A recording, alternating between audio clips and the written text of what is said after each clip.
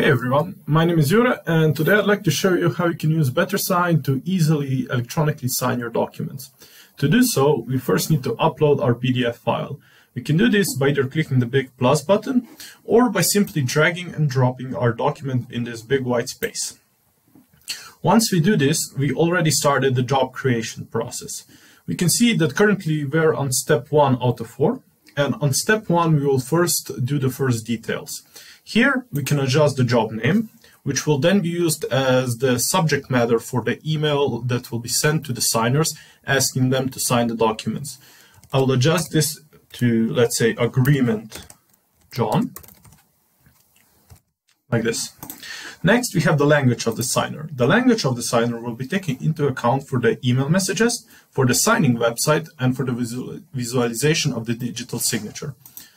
As we see, we currently have Slovene. As I know that John is an English speaker, I'll adjust it to English.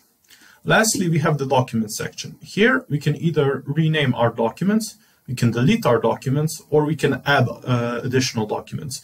If I were to have, let's say, 2 to 3 documents, I could also adjust then the sorting order, but currently only the one document that I do have is enough for me. So I'll click continue. Next, we will be adding the information about the signers. We can add ourselves as a signer, we can add someone from our contacts, or we can do a manual input, which I'll do right now. So let's say that our signer is John, his name is Smith. The email to which the signature request will be sent is johnsmith@email.com. And lastly, we have the signature type and the authentication type. The authentication type always depends on the signature type, so we have a wide range of combinations that are possible. But for now, I'll just use the default option, which is the remote signature using the BetrSign EID and the password. I click Save, and John is already added. Click Continue. And now we're on the third step, where we will be adding the signature tags to our documents. As you can see here in the left corner, we have John, and if we click on him, drag and drop, the signature tag has already been added to the document. We can, of course, place it wherever we want, but I think this is a good spot right here.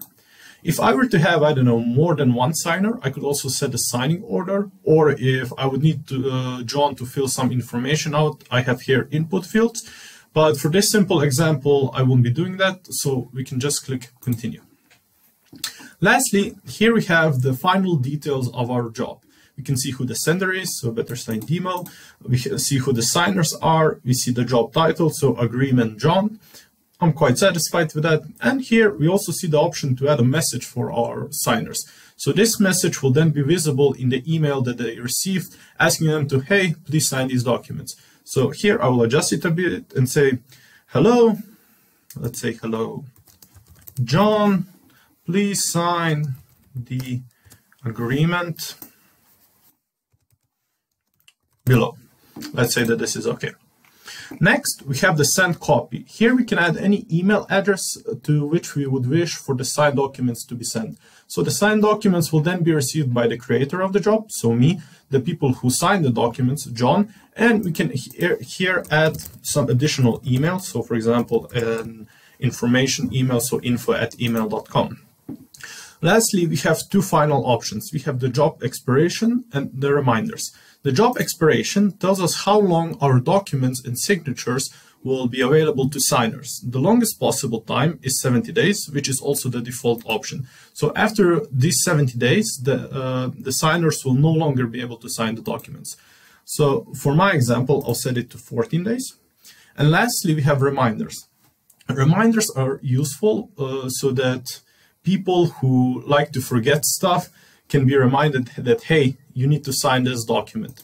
And we can set multiple reminders. So let's say in 1 day, in 3 days, in 5 days after the job was sent, or perhaps maybe 1 day before the job is expiring, because I know that John sometimes needs a lot of reminders. Oh, and here's also a typo. I quickly check. Okay, everything seems in order. And I click send.